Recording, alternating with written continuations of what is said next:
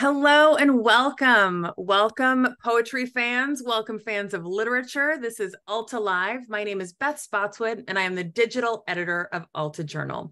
I am so excited to welcome you today to our second in our Writers on Writers series that we are doing at Alta Live throughout the month of October.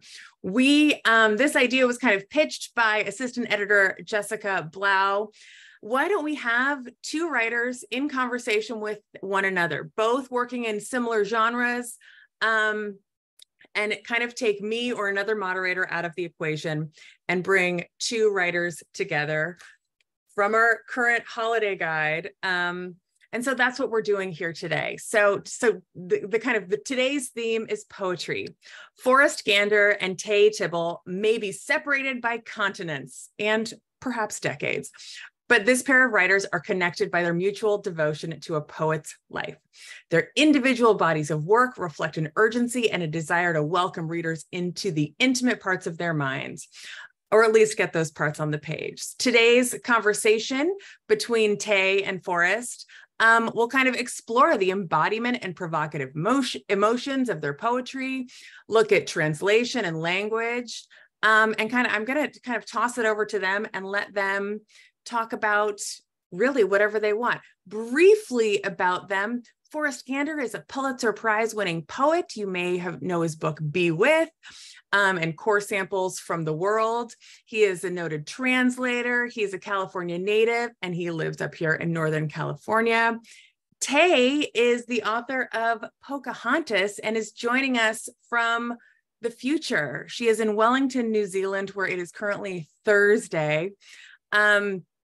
And she has completed a master's degree in creative writing from the International Institute of Modern Letters, Victoria University of Wellington, where she was the recipient of the Adam Foundation Prize in Creative Writing. You might be familiar with them, but if you don't know about Alta, we are an award-winning quarterly journal focused on California and the West. Our current issue, out now, issue 25, is the writer's issue. It features a lot of really exciting stories, as well as a real centerpiece focused on the art of the word, the extraordinary process, the power of literature, everything from 9 awkward things that happened at writers groups, to what it's like to be on a book tour, to what it's like to be Alta's books editor, David Hewlin. He's a novelist and a teacher, and he does a million things. Anyway, check it out. It's also got inside our holiday guide.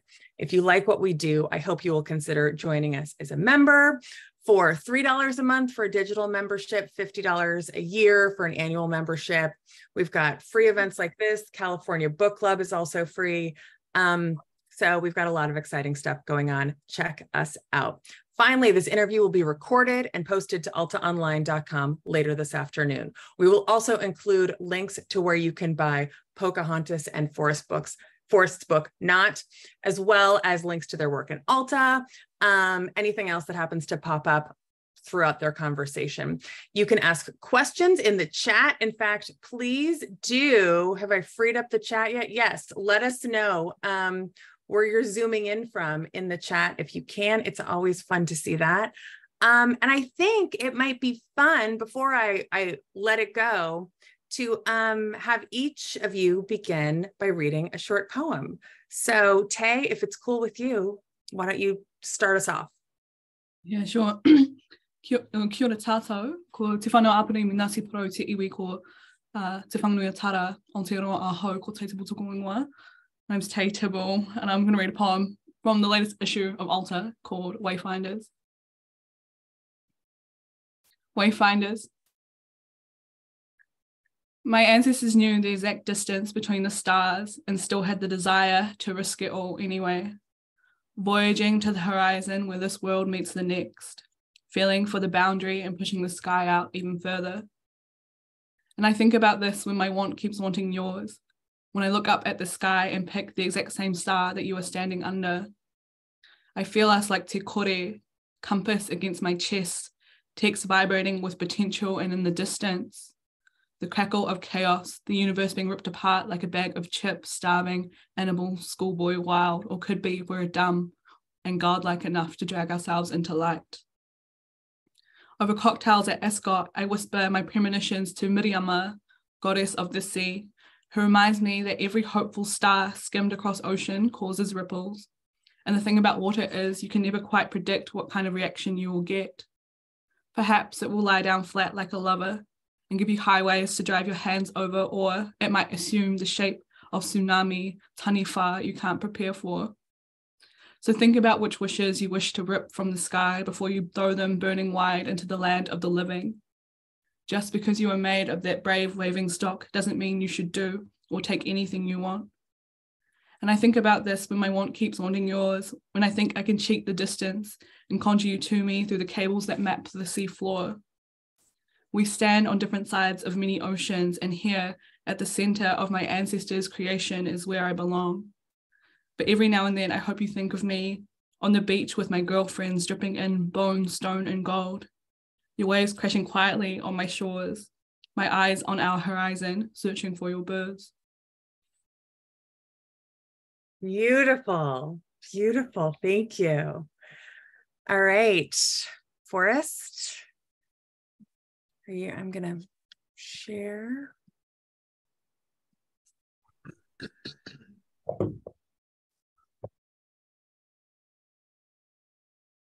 So this poem is from the book Knot, and it's a collaboration with the photographer Jack Shear. So this is the first poem. Exhausted, I can't climb anymore. Yet I could possibly hang here for a moment, stop this exertion, just cling, catching my breath, to this cascade of long, dark hair, which she has let down from the window. The window that didn't look nearly so high, only balcony level, wasn't it, when I started? Those hours ago?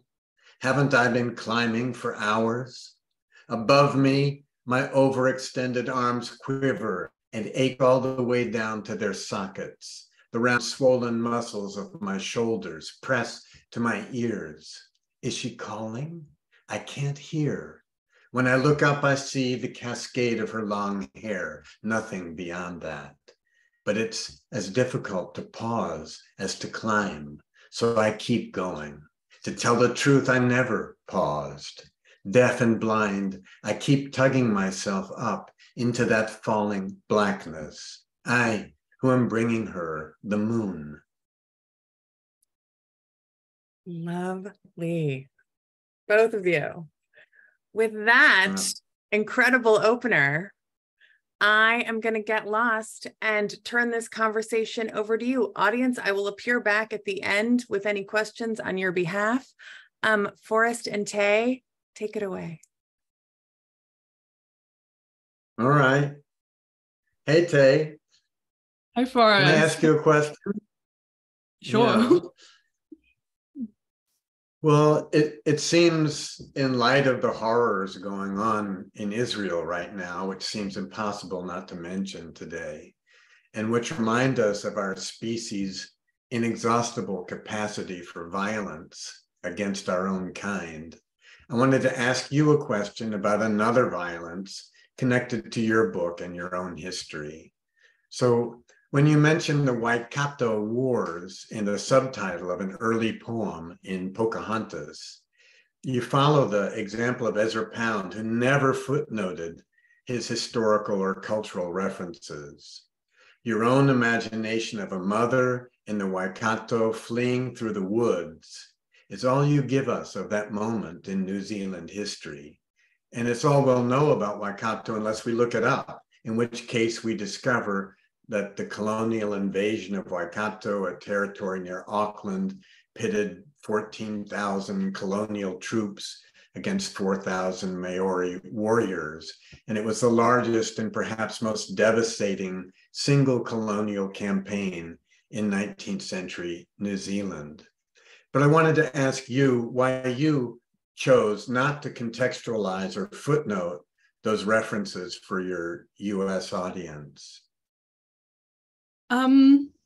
Well, I think it was mostly to do with the fact that the book came out in Aotearoa first, and in Aotearoa, like I just really want to make the conscious decision not to footnote or have translations for anything, for the principle that I didn't want to make anything with my culture or the Māori culture seem othered in the land on the whenua. I guess I didn't really think about it so much in the US context. Maybe it would have been nice to have footnotes, but at the same time, like, I don't know, if people are curious, they can Google it and look it up, kind of thing. Exactly. I'm really glad you didn't footnote that, and I'm going to ask you about the language that you drop in also, because I'm interested in the kind of reader that doesn't say, "Oh, I don't know that word, and so I'm dropped out of the poem, and I don't want to look anything up," because I want more interested readers in my work, in your work, Exactly. and everybody can look it up. And if we footnote things, then it becomes like a document or, some kind of academic thing. Yeah, I think I had that resistance too. I didn't want it to feel academic. Before I did an undergraduate degree in history, was my BA, and I just was so sick of footnotes by the time that I got out of there. I just didn't want to do any more. And I think I think for poetry, especially when you're footnoting, it makes it heavy on the page, which I wanted to avoid. And I feel like for the American audiences, if I went ahead and footnoted or translated, it would be really dense. There's just like my work is so rooted in my culture and my country, like there'd be so much I would have to footnote if I was going to go there. So it's easier to just not footnote at all and let people, curious. I think once we become poets, we can say no more footnotes, except when, some poets, Jenny Booley in the United States and Sheikh Keane, the Caribbean poet, has a great book called One a Day with Water, but their footnotes are totally creative. It's like where the poetry really happens. That's something different. And I've read some books where the footnotes have kind of been the best part of the writing, to be honest, but maybe another book.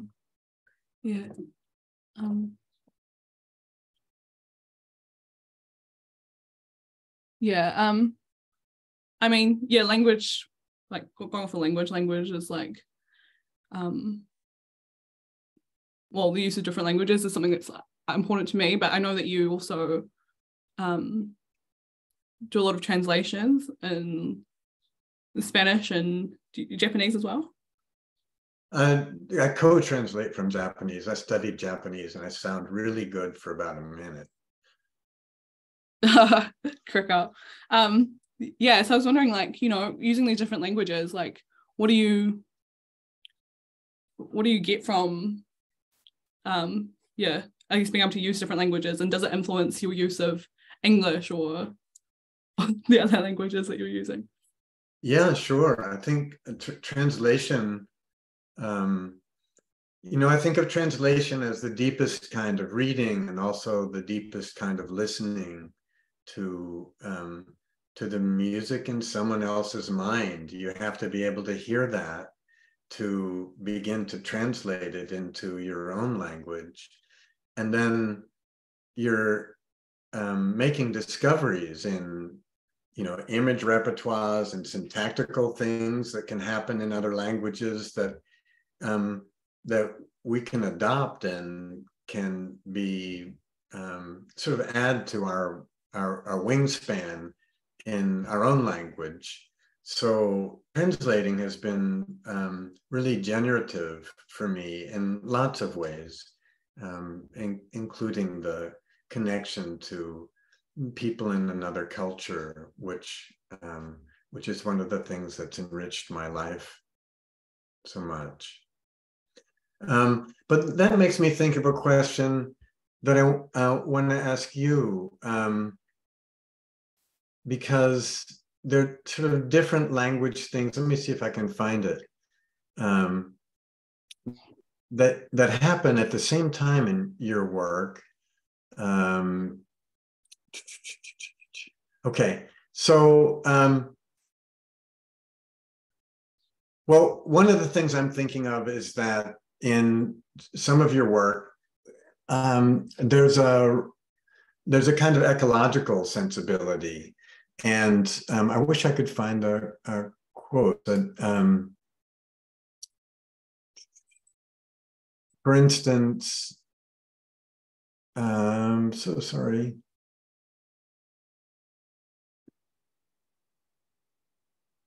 Yeah, I'm not finding it. So there's an ecological sensibility. You talk about feeling for the earth and listening for the earth. You drop your clothes like bark, you say at one point, and one feels a connection with between the human and the non-human very much in your work. And that's a kind of philosophical point of view. But at the same time, there are other poems where, I mean, the energy in Pocahontas is wild, but the wildness gets a dose of adrenaline in the next book, your newest book, which begins with these buzzy poems using slang and hip hop contractions and slash marks. And it's focused on teenage swagger and club scenes, drugs, cops, love spells, making, you say, scenes of yourselves, waking up in bathtubs. So how do you relate that fast life with the ecological consciousness that happens in other poems? How do you hold that together and think of them together? I think it just comes from my perspective and my background. Like, I feel like a lot of my work is from the perspective of being urban Māori or bougie native or a city native. Those are terms you use in the US. Obviously, I have, like, being Indigenous, you know, there's lots of kinship with the land, and especially with the earth. Like, you know, we regard the earth as being Papa Tuanuku, the first mother, and we'll believe that we're descendants from her. And yeah, and there's obviously just so many Indigenous cultures. Most of the culture is, like, centered around the preservation and being kaitiaki, the guardianship of, and guarding the earth. But I live in the capital city of New Zealand, and I've been here for 4 generations. My grandmother moved here from our tribal lands up on the east coast of New Zealand just after World War II. So I feel very at home here as well. And yeah, I just think it's just natural for me. That's, like, the way I've been brought up, and I see the world as from this axis point of Māoritanga and modernity. But yeah, and I really enjoy, like, emphasizing that perspective as well. I think there's a lot of natural tension in having this kind of cross-section of cultures that can make for interesting poetry, just the kind of the clash which of cultures, which is what I like to put and, like, see on the page, I guess. Yeah, that line I was looking for before, it comes from the new book, Rangakura, is that how you say it? Yeah, Rangikura. Rangakura, where you say you developed an early kind of kinship / with all the ways the earth hurt. I was touched by that line. But if we go back to Pocahontas, those people who haven't read it are in for a super treat. The first writing in Pocahontas is an essay with a wink in its title. It's not titled An Essay About Indigenous Do's and Don'ts. It's titled An Essay About Indigenous Hairdos and Don'ts. And in the first paragraph, you link 2 culturally and historically discordant realms by associating your Maori grandmother with the Egyptian Cleopatra. So at the very start, it seems you mean to waylay any expectations your readers might have about the book presenting some familiar narrative and a point of view regarding identity politics. Is that right? I think so, yeah. Yeah, I mean, that poem's, like, such an amalgamation. There's so many different codes and images and layers, and, like, just there's a lot in that poem. It's quite dense. And I think, yeah, it was kind of putting that also at the front of the book was, like, my way of kind of, I guess, signposting that, you know, this book is going to contain a lot, and I feel like, you know, even though I think I do write from my whakapapa, my ancestry at my core, like I still feel like everything is up for grabs for me and accessible to me, and I want to put that on the page. That poem also was like, I wrote that book when I was doing my master's, and that was probably, I wrote that poem very, very early on. It was like the first, it was literally probably the first poem I ever wrote kind of about indigeneity and my family history and colonization at large. And I remember like it being the poem that everyone was like really responded to and was kind of told me this is what you should be trying to write towards. So yeah, it was quite significant in putting me on this path that I've been on since. Yeah. Yeah, amalgamation seems like a good word that you used for some of your techniques. Jamming things together, and often at a very fast pace to keep that, because both books are just alive with energy. Yeah. I definitely, I think cadence is probably like my favorite driver or like mode of poetry. It's like the thing that I probably look for and concentrate on the most. And I think that kind of comes from my language, my Indigenous language. I didn't grow up, I'm not fluent in Te Reo Māori, but I use a lot of kupu and Māori words in my poetry. But I grew up listening to a lot of like waiata songs and more tia traditional Māori poetry, which has this like constant chant rhythm to it. And even though like I can't necessarily kōrero or speak fluently, I still feel like that language is really ingratiated in me. And I'm gonna like, this is kind of, I'm having this weird thought for this weird yarn, but when I was over your guys' way on the West Coast in November, where I met you, I was up the line in Coast Salish country, and I went to the premiere of this film, The Salmon People, with my Coast Salish friend, and they had like traditional dancing and they were playing their traditional drums, and I was like, suddenly got really hyper fixated on their drumming, and I was like, found it really weird because there's so many drums in Indigenous cultures, including Polynesian and Pacific cultures like Samoan, Tahitian, Cook Island, but Māori, we don't have any drums. And I was thinking, why is this? Like, it's pretty weird. Like, we had like, I'm sure we had the correct animals to be able to make a drum skin, but we just never had any drums, I think.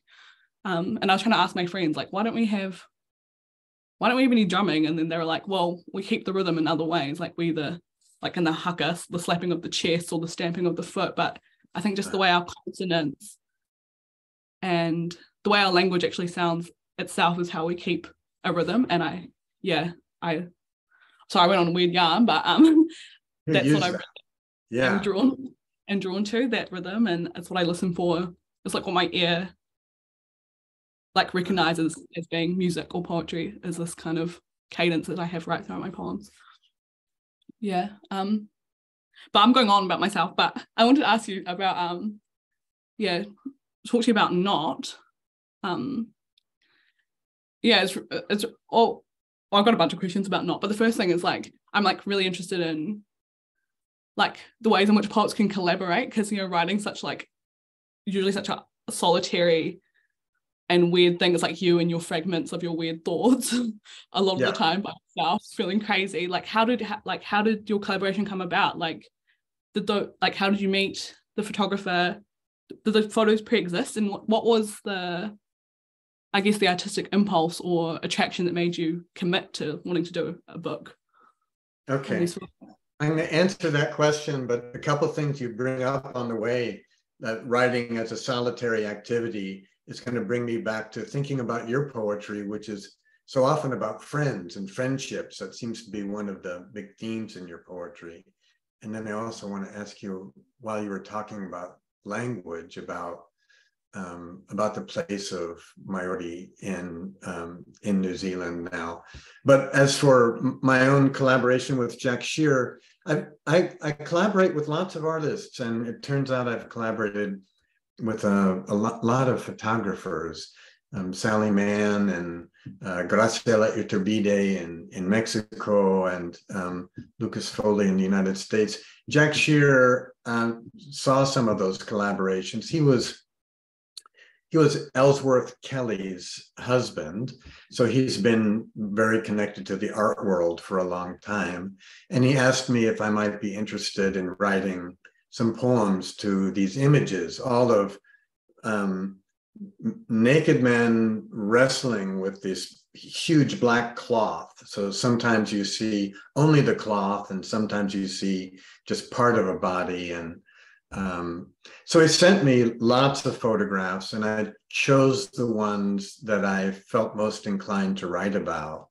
And one of the things I really like about collaboration is that it, in giving up some of the control, you discover things that you wouldn't have discovered on your own, just by writing as you usually write.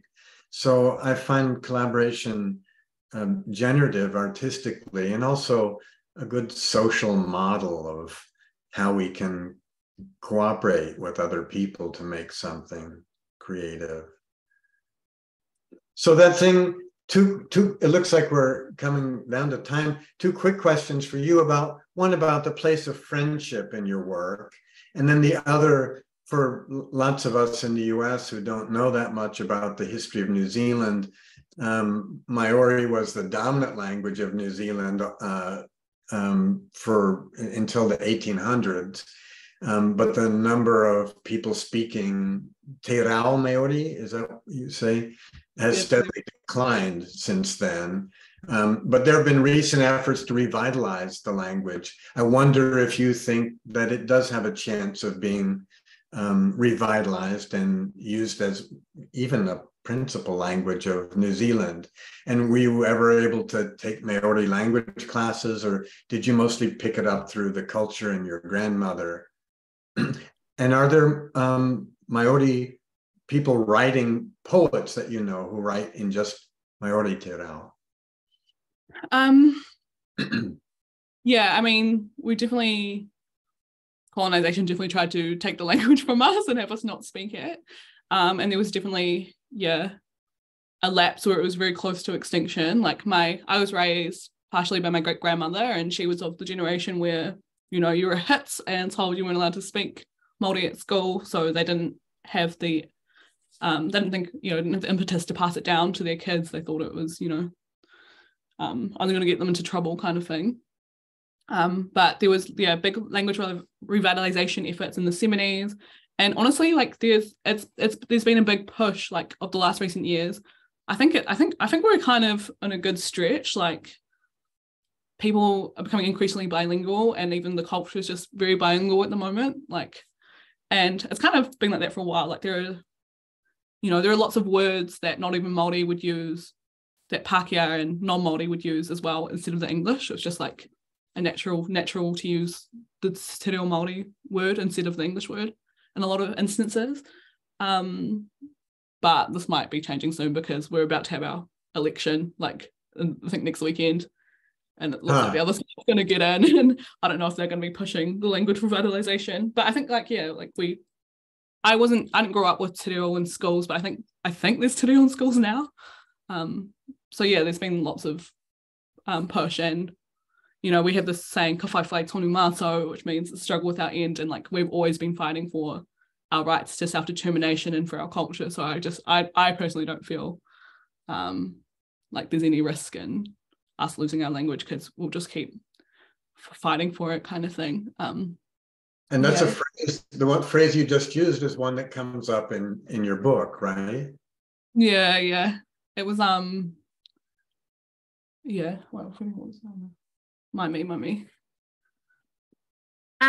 First of all, it is now my turn to interrupt. I'm so sorry, but this is such a poetic and international. I feel like we're traveling the globe together. It's lovely. I do want to ask a few questions before we wrap it up on behalf of the audience. Forrest, let's start with you. We'll just kind of go Forrest Tayi. Can you just what's the process like? What is your process like? Do you say, I'm going to sit down and write a poem right now at 8 o'clock in the morning and take laptop to fingers and make it magic happen? Or like, what does your process look like? It's changed all through my life. It's really different now. At some points in my life when I was raising a child, I did wake up really early and go out and write before anyone was up. And it was really regular that way. And I loved that because I'm sort of a person of ritual. But now it's much more haphazard. And a lot of I don't ever just sit down and with a blank page and write a poem, because I've been keeping notes and notebooks all the time. And it usually, that's what become a generative text, where something in my notebooks will strike me in terms of its theme or image or its rhythm. And then I'll think of how that could be connected. And then other things will begin to fall into place. The way it is when you learn a new word and all of a sudden you hear it all the time after that. That's sort of how it happens for me now. What about you, Tay? What's your process like? I think my process is pretty similar to Forrest. Like, it's been different at different points or different points of the process. Like when I'm been working on the collection and it's like pretty formed or nearly done, then it's a lot more, I like to implement a lot more routine and structure to try and get it done. More hours, I would say. But outside of that, like when in the phase I'm in now, it's like, yeah, it's more about like collecting or making notes and having little fragments. I do try and write every day, but sometimes it just means opening up that document where I have all my bits in and just having a little tattoo or play around. And then other times it's like writing more generatively or doing editing. But I do try and open the document at least once a day, but it's really random on how much I actually get done. So that seems to contribute to what you were talking about, your sort of amalgamation poetry, which I think is, in your case, is so exciting because it keeps the readers off balance. When we're expecting one thing, something else comes in. And I like being unsettled by your poetry. Thank you. Yeah, no, I definitely want it to be surprising and not predictable, and that's what I read for as well. The poets I like have funny or weird shifts, and yeah, that's what's exciting to me to read. Janet asks, Janet Clare is a novelist with a second book to be published. And so she's kind of wondering if she could now call herself a writer. When did you both recognize yourselves as poets? When did you get to say, yeah, I really am. I'm a real poet? Was there a moment? Do you still not think you're a real poet? Forrest, we'll start with you. Okay. Forrest, you're up. Go first. Okay. Are you a real poet? Yeah, I don't know. I think anybody's a poet who calls themselves a poet. I wouldn't argue with them. But for me, there was a real moment when I thought I was a hotshot poet in high school, and I got to college my freshman year, and I had an appointment with my English teacher, Professor Jenkins, and I showed him some poems to sort of, read these and weep, Professor. And he read a couple, and he looked up at me with these sad basset hound eyes and said, "Forrest, these are terrible." And that was a great moment for me, because until then I hadn't been reading contemporary poetry, and suddenly I thought, oh, this isn't just about my feelings, and I need to learn the art. And I began reading contemporary poetry much more seriously. And that helped me on my way to become a poet. What about you, Tay? Are you a poet? That's funny. It's kind of, I kind of had a similar experience. Like I was like writing a lot of poems and putting them on the internet on like Tumblr and Wattpad when I was a teenager, and I was like, yeah, I'm a poet. I've always been like fully convinced that this is what I was going to do. I was like serious as, pretentious as about it. Yeah, thought I was really hot shit. And then when I did my undergrad and then I applied to do the masters before I had finished my undergrad, I was kind of being a little punk at that point in my life. Like I was like a hearty stoner. I was kind of failing out of my undergrad, but I still applied to do my masters anyway. Got in under the false pretense that I was going to finish my BA before I started. Didn't finish my BA. And then when I got into the masters, like the first day, I remember my professor like pulled me aside and was like, Tay, your poems kind of suck at the moment. Nah, she didn't say it. And she said that was the message, not the words. Your poems suck and you better take this seriously. And I was like, I love how you both have a humble moment. There's a hum, you know, the hot shit thing is very consistent, and then the fall. Yes, yeah. I think you need like every artist like and poet needs a bit of ego, but you also need to be very like open to being humbled by the universe too. Before we wrap it up, I have kind of a final question for one of you. I know we do at Alta, we do a ton of events with authors, some of whom are comfortable reading from their work. Sometimes they don't want to. When I speak with artists, some artists are very comfortable describing their work, talking about it. Others say, you know, I'm not really open to being interviewed or discussing my art. How, in terms of, I know that reading your poetry or being in front of people, Tay, in fact, before we began, you were like, this Zoom thing is not my comfort zone. You're more comfortable feeling the live energy. And Forrest, I've seen you read in person, and you very much have an energy when you're reading your own work. Do you both feel that there's kind of a performance element of poetry, or there's an aspect of speaking your poetry in front of people that, I don't know, makes that kind of, is that part of it special to you? Is that an important part of your work as a poet? It is to me. There's a poet here called Apirana Taylor, and he told me like very early on in my career, like, you know, you have to read your poems with the mana they deserve. Mana meaning like the honor or prestige, and like that way you honor yourself, you honor the poems, and most importantly you honor the people who are listening to you. And I've like always taken that with me since I heard that. Wow. Forrest?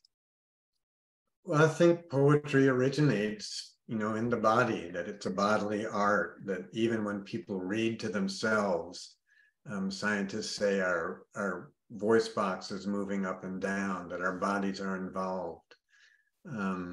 So I like both aspects of it. I also, something that San Francisco poet says, George Oppen says, it's very easy to trust your reading out loud, but it has to work on the page as well. It doesn't for everyone, but I want mine to as well. Well, it does, both of you. The connection in real life and on the page is very deep and profound. So thank you both, Forrest Gander and Tayi Tibble, for joining our second in the Writers on Writers series. Fantastic conversation. Folks, before you leave, don't. Next week, we're gonna take a totally different journey with noir and mystery writers. Todd Goldberg and David L. Ulin will join us. That's a week from today. And then next Thursday, I think that's October 26th, we will welcome Lydia Kiesling and C. Pam Zhang, both of whom have really hotly anticipated second novels coming out. So we're going to talk to them about that. Again, Pocahontas by Tayi Tibble, Not by Forrest Gander. We're going to send you links to buy both of those at bookshop.org. Subscribe to Alta. And subscribe to Alta. Thank you, Forrest. So and thank you to everyone at Alta and to bookshop.org, and to both of your both Forrest and Tay for promoting Alta and being such great champions of the work we do. We're so grateful to you both and to our audience. So thanks, everyone. Take care. Hey, great to see you. Beth, thank you. Hey, good to see you. Yeah, thank you so much. I'm sorry. I feel like I didn't get to ask. No, you were both awesome. Excellent work. Brilliant. We'll see you soon. Take care, all.